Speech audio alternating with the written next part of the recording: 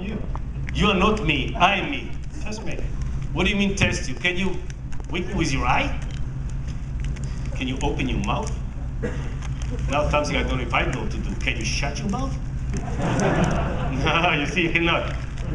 Can you turn your mouth to the right, to the left? Say, I love you. I love you. I love you too. There's only one thing that I don't believe that you can imitate. What's that? You cannot imitate my accent. You've got a funny British accent. I've got a cute Californian Israeli accent. What do you have to say about that?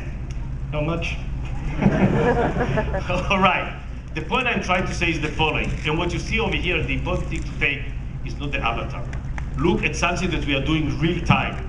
This consumes huge amount of compute power of Sandy Bridge with the 4 cores.